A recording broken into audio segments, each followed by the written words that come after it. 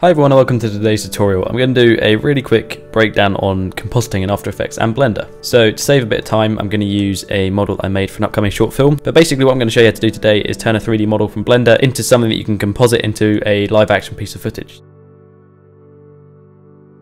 Okay, so that's the animation done. Literally just sort of flies in, hovers around a bit, the engines do a bit of movement. One of the important things that I've done with the texturing is that the inside of the engines have an emission texture, and I made this sort of grainy noise texture so that they're not just complete light. So on the inside there's sort of darker spots and lighter spots. Kind of gives it like a weird sort of magma-y look to the engines, which I think is quite cool, and they've got a bit of a blue tint to them. So basically this is our setup. I've got a few lights here, so we've got this sort of nice orangey backlight and a blue sort of fill light here. So we've got some nice contrast going on there with the colours. So let's go over export settings. A couple of really important things you want to do. Obviously set your frame rate and everything over here. So I set it to 25 frames per second at 1080p. The output, you can put it wherever you want, and then this is where it gets a bit important. Obviously if we're compositing this onto live action footage, you want the background to be transparent. So down here you go under film and click transparent, and to get the transparency there's only a few file types you can actually use. One of them is the EXR one, which I'm going to use for this tutorial. You can also use PNG, and I think there's another few. I think AVI RAW also has it. If you don't plan on changing much in After Effects, you can go for PNG, but if you want to do what I'm going to be doing next, which is messing around in After Effects with things like the emission pass and the reflective pass and all sorts, you want to have EXR multi-layer enabled.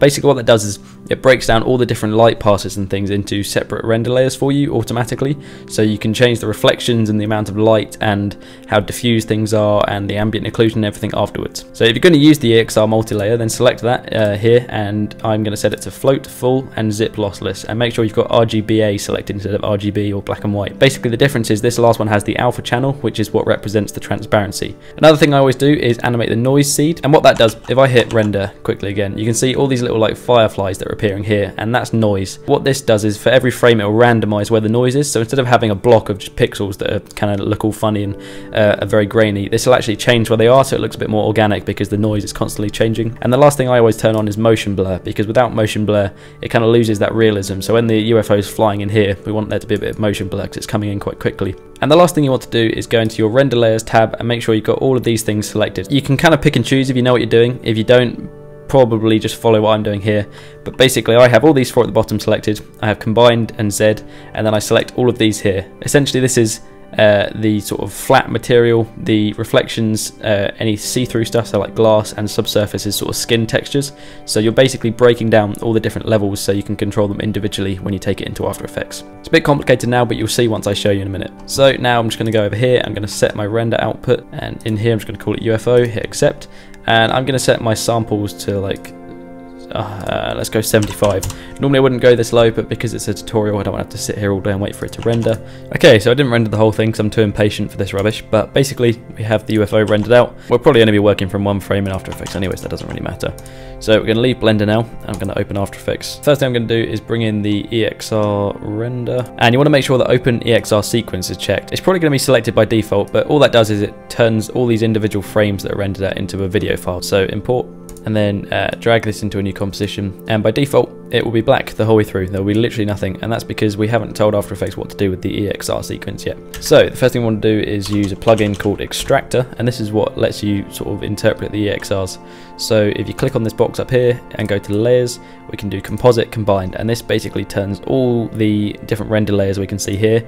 We've got the glossy, the ambient occlusion, the depth field, all sorts. That makes it into all one image. So we press OK, and we have a UFO, and for some reason it's really dark, and it took me a long time to figure this out, but you need to add something called a color profile converter and set it to linearized input to get it back to the color that you see in Blender. So you can see this is how it looked when we rendered it out of Blender, but without the color profile converter it looks like this for some reason.